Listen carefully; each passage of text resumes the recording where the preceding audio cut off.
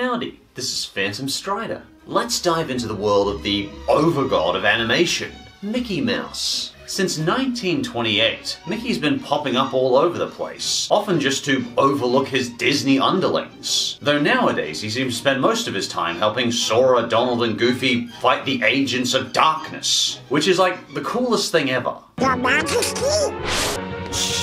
You gotta admit, for a 90-year-old, this guy's looking pretty good. But very occasionally, Mickey does cartoons that were listless, boring, annoying, out of character, or even outright cash-ins. So let's check out the top 5 worst Mickey cartoons. And as always, if you do like these cartoons, that's great, as well as just being my silly personal opinion. I have a lot of respect for Mickey Mouse and Disney. Some of these cartoons were made when Walt was on a tight budget, or even during a strike. So take this list with a pinch of salt. Anyway, on to the countdown. Number 5. Mickey's Magical Christmas. Snowed in at the House of Mouse. Welcome to the one and only filler Mickey cartoon I could find. Apparently, the heroes and villains of Disney have all come together to celebrate Christmas.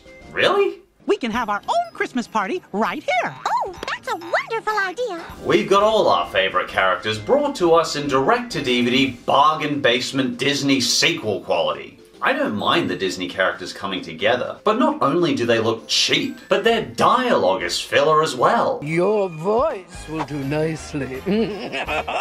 I wish I wasn't a dumb old llama anymore. The characters all speak in what I call filler dialogue, where the character's only purpose of speaking is to announce their existence in the cartoon. Everyone's happy and enjoying the party, even Jafar. Even the stepmother's here in cheap, plasticky CG glory, and she looks about as thrilled with the cartoon as I am. The recycled Mickey shorts they show aren't outright bad, but this cartoon has no new material except these low-quality intermissions with flimsy excuses to reminisce on old times with. Our excuse? Donald's in a bad mood. Jeebus, that's a shocker.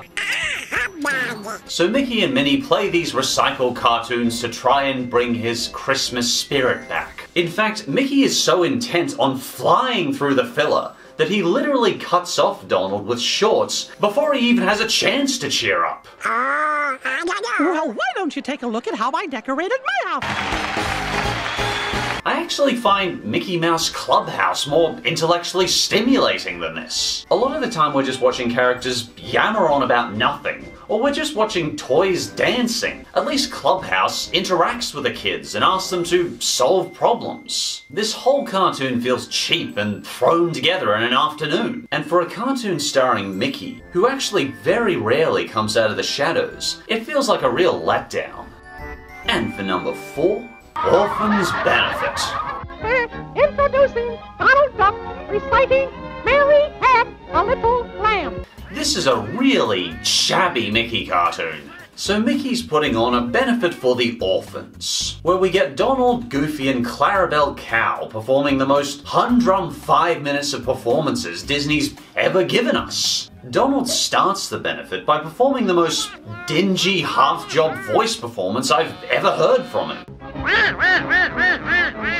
This is what Angry Donald sounds like.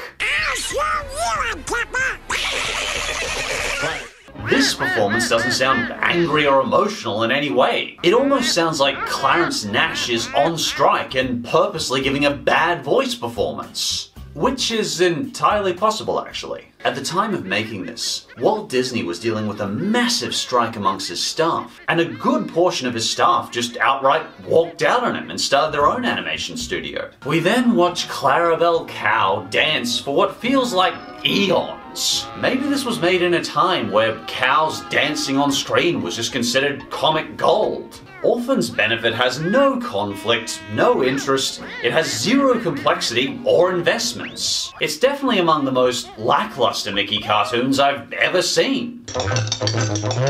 And the third worst Mickey Mouse cartoon is Mickey Down Under. How do you combine the ruthless outback of my home country and Disney's Mickey Mouse to result in such a tedious, annoying time filler cartoon? This entire cartoon is basically made up of watching Pluto bark angrily at a boomerang, while Mickey gets unpleasantly harassed by an emu. I would say more about this episode, but we mostly just watch this boomerang annoy Pluto while he barks obnoxiously the whole way. Then we get this aggressive emu continually trying to trample Mickey. Emus aren't actually that bad in Australia. It's the snakes and spiders and scorpions and stingrays and jellyfish, and the koalas are aggressive and scratch. Raz once got bitten by a wombat. In fact, everything else in Australia is incredibly aggressive, but the emus are fine. But anyway, this is a very forgettable Mickey cartoon. And the second worst Mickey Mouse cartoon is Pluto's Party. I didn't even crack a smile during this lousy Mickey cartoon. I just felt frustrated for Pluto. Throughout the entire cartoon, all Pluto wants is his cake. But he spends the whole episode being tormented by Mickey's nephews. Everything Pluto wants in this cartoon is dangled in his face and then snatched away. We're just continually watching Pluto agonize over being deprived of any cake the whole episode as Mickey and his nephews torment him. He gets smashed into a tree, mobbed by the nephews, they pull his tail, they toss him in the air, and he smashes into the ground. And all the way, Mickey's acting surprisingly mean to him. And when finally it comes time to eat the cake, Mickey's greedy nephews scarf the whole thing down before Pluto even has a chance to sit down, leaving him with nothing. And after being deprived of everything the whole episode, this scene is just heartbreaking.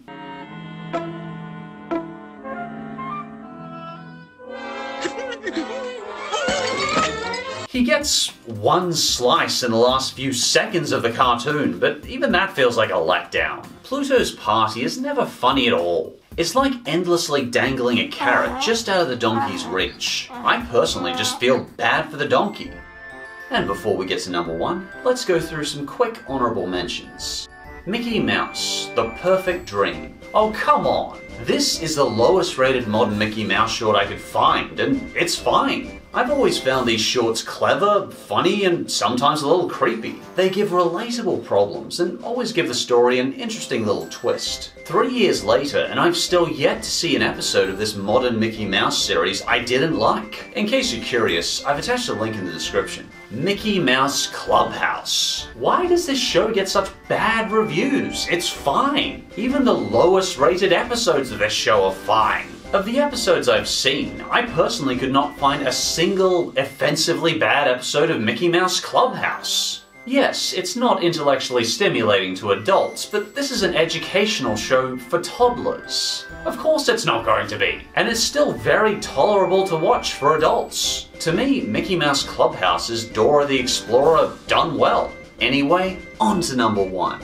And the number one worst Mickey Mouse cartoon is Mickey's Twice Upon a Christmas. How? How does the animation in this Mickey cartoon get so much praise? It looks hideous. The plasticky designs don't look like Disney characters. They look like sun-melted plastic toys. And while I guess it ticks all the shareholder charts for appropriate, there is just no heart to this Mickey cartoon. This is one of those Mickey films that when we look deeper, we see how soulless, generic, safe, and deflated it is. Many of these Disney characters we know well feel off and surprisingly cruel. I mean it, Pluto. Get out and stay out. Daisy, for example. While I understand Daisy is a character who has limits on her patience, she is surprisingly demanding and nasty to Donald in this one. She even sabotages Minnie for some reason. Was that ever a thing? I thought they were friends. One of the worst parts is Donald feels like a whipping boy for a lot of this movie. All throughout this story, Donald is just basically suffering. Where's your Christmas spirit? No, never seen him before. And the entire thing feels just so pro-commercialism and sellout generic. It's got all the cliché sleigh bells, snow, and carols with no unique twists on it whatsoever. I guess it'll help little kids get into the Christmas spirit, but is this really the best, the most powerful animation company in the world can do? Dialogue will often feel awkward and out of place. Donald, say something. But probably the most annoying part is Huey, Dewey, and Louie. Jeebus are they annoying in this one. I'm really glad we got a remake of these characters in the new DuckTales, because this is the most annoying version of the characters ever. They're just rotten brats in this cartoon. And their story just involves them going to the North Pole to meet a generic Santa to weasel their way off the naughty list. The only part I thought was passable was when Max brings his girlfriend home to meet Goofy. You wearing the scarf I knitted for you? Yeah, Dad, every day. There's a somewhat honest, warm affection between Goofy, Max, and his girlfriend that far more matches the spirit of Christmas. Max's song is a bit hokey and cliche, but at least I enjoy the feel of this one. Unfortunately, there are 4 other bad stories we have to get through. This is just terrible. But overall, I just don't get how so many people rate this Mickey cartoon so highly. The animation looks plastic and outright creepy at times. The dialogue is subpar at best. Everything that happens is your typical Christmas special affair, and it just feels horribly consumerist. Personally, I found Mickey's Twice Upon a Christmas the most phoned-in hack Mickey cartoon I've ever seen. I personally consider it the worst Mickey cartoon. This was a pretty tough list though, as even in the 1930s, Mickey was very rarely outright bad. I mean, they practically started Western animation. We wouldn't have animation like it is today if not for these Mickey cartoons. Normally when Mickey comes out to show his face, great time, care, and effort is put into his appearances. And even if Mickey very rarely makes me laugh like Warner Brothers did, a lot of the time I'm just cheered up by seeing Mickey on screen. And I'm glad he's still around, if only for brief cameos in Disney movies or to lead the fight against darkness. And if you liked a particular Mickey cartoon I mentioned, that's great, and I'd love to hear what makes it special to you. Or if you think I did miss a particularly bad Mickey cartoon, feel free to leave your thoughts in the comments. And as always, thanks for watching, and I'll see you next time. Welcome to the end of the video. Have you ever noticed that Mickey mostly appears in cartoons that are for the really young? I get the feeling Disney does this because they're trying to reach the new generation at a very young age. It's kind of insidious really, but also very clever.